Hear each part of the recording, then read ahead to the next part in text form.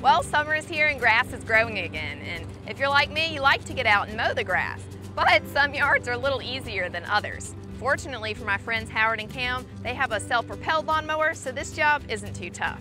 But I'm not here to do yard work today. We're going to build a storage caddy for their lawnmower.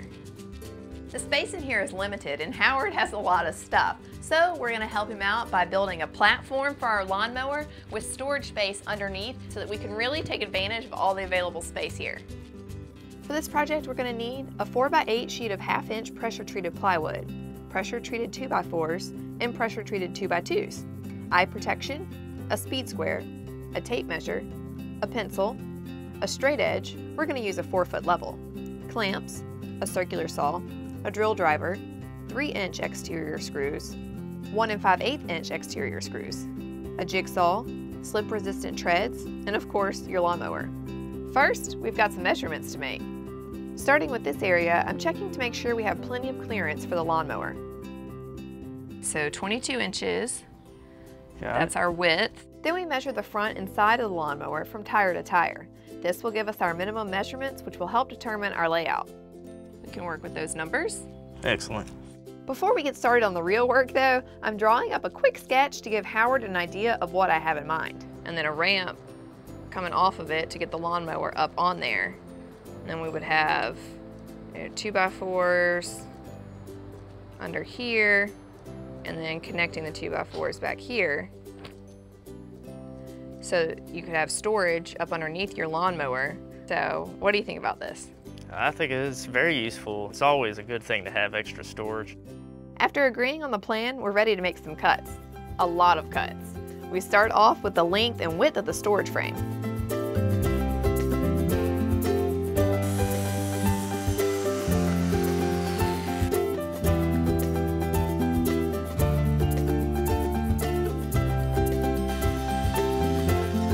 Then we cut out the legs, or our vertical pieces, for this frame.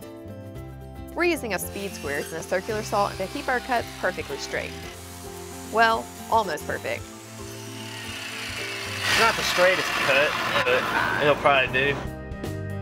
Next, we lay out our top and bottom frames. We're leaving one side open, giving it this U shape to make it easier to store things once it's all put together.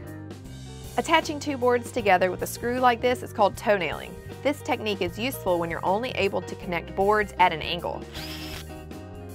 Next, build a second U-shaped frame identical to the first one. This will be our top plate. Toe nailing can be tricky. To make it easier, start the screw straight until it barely bites into the wood, and then adjust it to the correct angle. Okay, Howard, we have our base plate and our top plate done, so now we can put our vertical pieces in and assemble it all together. Oh, it seems like everything's running smoothly. We'll be done before we know it. I hope so. Then I can get out of here and you can get to mowing.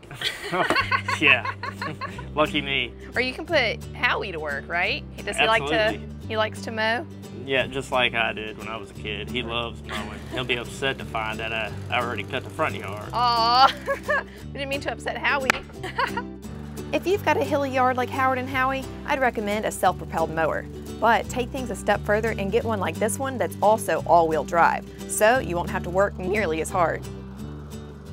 I tell you what, why don't we go ahead and assemble these together before we stand them up. These inside L-shaped vertical legs, which consist of a 2x2 attached to a 2x4, will give the platform more strength and stability. With all of our pieces cut and ready, we assemble the frame using our 3-inch screws. We lined up right? Mm-hmm.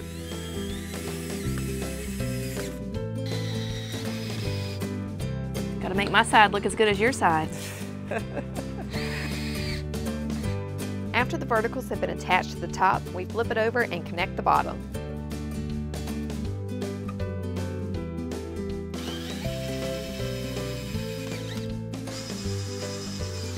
Now we're gonna leave the sides open since it's kind of just in your shop. Yeah. But I guess if you ever wanted to, you could put some skirting around it to make it look clean and pretty. But I don't see you ever doing that. I may or may not. You know, in your free time. Next, we measure and mark this sheet of plywood for our platform and ramp.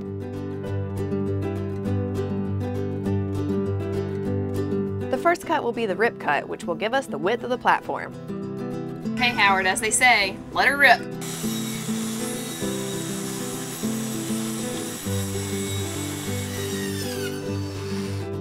Then we cut them to length.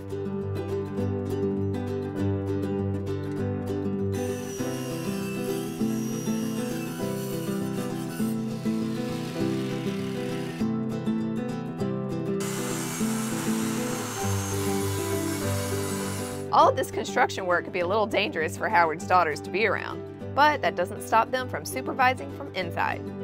I'm not used to having an audience. Yeah, I think they want to come out here and see what Daddy's doing. They probably want to help.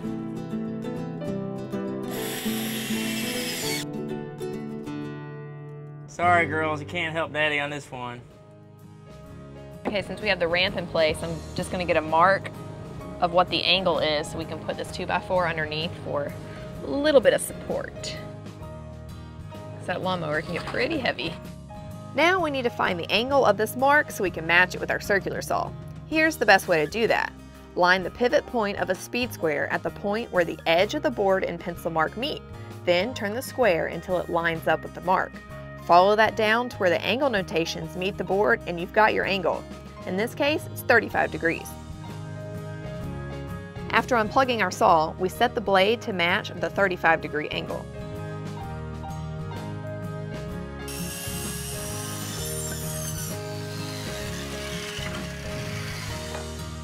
These two angled verticals need to be flush at the top with the platform legs before attaching.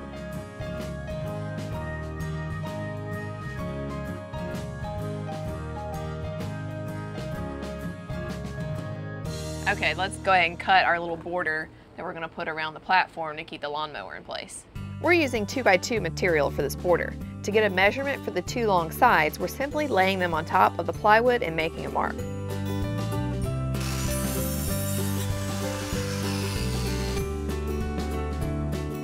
We're going to cut a notch into both side pieces, then cut another 2x2 to fit inside. For these precision cuts, we're clamping the long side boards down and cutting them using a jigsaw.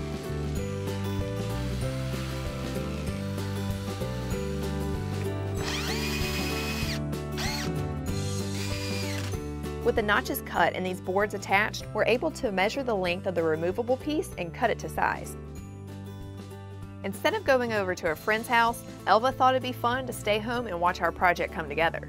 But I guess she's learning the hard way. It's way more fun to actually be doing the work than sitting on the sidelines. I didn't know I was gonna be bored. And the last piece of woodwork, adding two borders to the ramp. Okay, let's put the ramp in place, see what we got.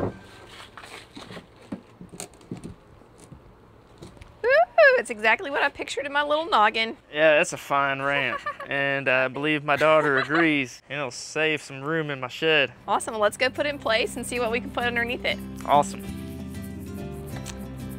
Oh, light as a feather.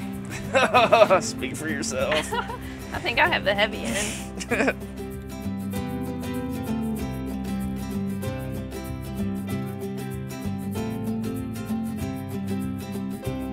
There we go. These non-skid pads will give the mower wheels some grip, especially handy if the wheels are wet.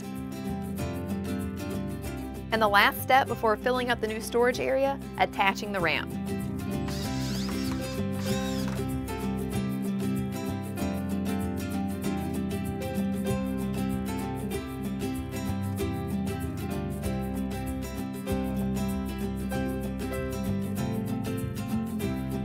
I think this is perfect. You have all the space underneath that's now occupied, so you have a lot more open space on your shelves, so I guess you can buy more stuff.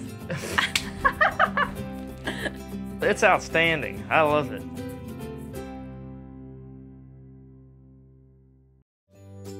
I have so many ideas for upcoming projects. Follow along on Facebook so you don't miss out.